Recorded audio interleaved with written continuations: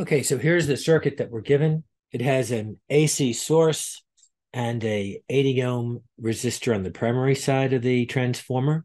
On the secondary side of the transformer, it's got a capacitor and a resistor. And the question says, find the average power absorbed by the load to the right of the AB terminal. So that's by the combination capacitor and resistor. Big picture, whenever you're solving power problems, is you want to start off by determining the voltage across and the current through whatever load, and do that in RMS units. So our first step is to transform this from the time domain into the frequency domain. So let's find out what that impedance is of the capacitor. So it's going to be 1 over j omega c. So that's going to be 1 over j. Our omega, of course, is everything multiplied by t. So in this case, it's going to be 1 over 2 pi 60.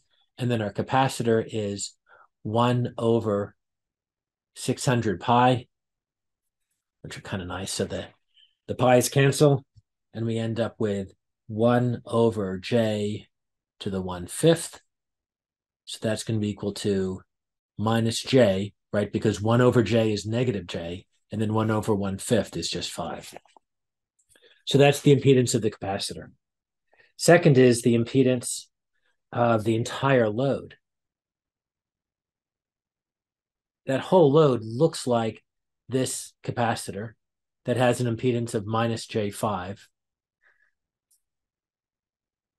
in parallel with this resistor that has an impedance of 5.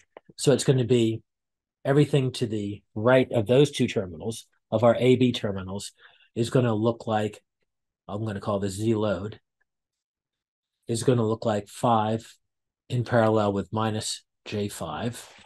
So we know that's two things in parallel are product over sums. So that gives us minus J25 is the product, and 5 minus J5 is the sum. And because it's an impedance, we want to write the results from our calculator in rectangular form. So that gives us 2.5 minus J 2.5. And now we can write our entire circuit so far in the frequency domain. So this is 120. There's no angle here, so it's just plain old real number 120. We've got our 80 ohm resistor up on top. We've got this transformer over here that's a 4-to-1. And we've got this equivalent impedance right here. So the next step is we're going to find the Thevenin equivalent to the right of those two terminals. So that is going to look like same source, same 80 over here. And we know that the rule is that it looks like whatever our load resistor, our load impedance was, divided by n squared.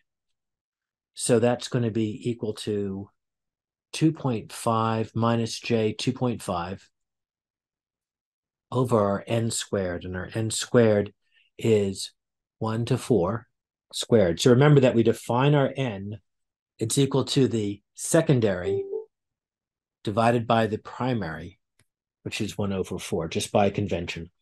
So this gives us a total of 40 minus J40 equivalent impedance. And everything to the right of those terminals represents the load as seen on the primary side of this transformer. Now remember that our overall goal, whenever we're doing power problems, is to find the current in root mean squared values through it and the voltage across it.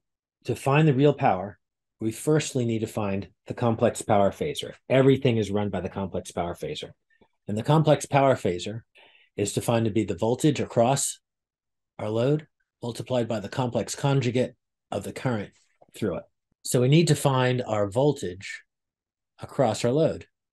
You know, this is of our load, this is of our load, and this is of our load.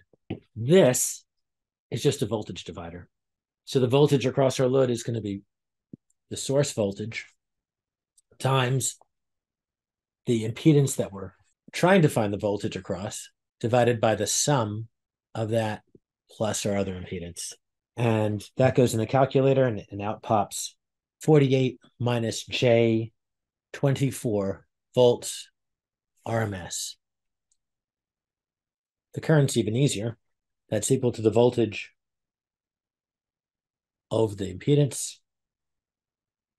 And so we've got a total of 120 volts RMS divided by an impedance. That's a total of 80 plus 40 minus J40. The calculator says that's equal to 0.9 plus J 0.3 amps RMS. And the only time we ever multiply phasors together is to find the complex power phasor. And the complex power phasor is equal to our voltage times the complex conjugate of our current, which is 48 minus J24 times 0.9 minus J 0.3. That's our complex conjugate of our current phasor. And that is going to be equal to 36 minus J 36. And we measure the complex power phasor in volt amps. So now we can take this apart and realize that the first part is the real, that's power average. And the second part, this is our power reactive. And since the question asks how much average power is absorbed by the load, the answer is the power is equal to the real part of our complex power phasor. So that's going to be equal to 36, and the correct units are watts. And that's the answer to the first problem.